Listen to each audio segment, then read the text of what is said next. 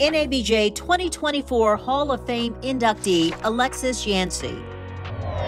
Alexis Yancey is an Emmy Award-winning network television news producer and owner, CEO of Alexis Yancey Productions. If you've seen it, she's produced it.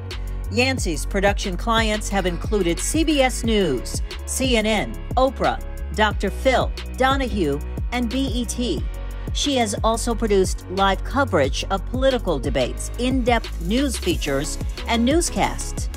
Yancey worked with renowned pianist Dr. Billy Taylor, producing stories on jazz greats such as Betty Carter, Herbie Hancock, and George Benson for CBS News Sunday Morning. Yancey has played an integral role with NABJ. In 1981, she was elected the organization's first female vice president broadcast.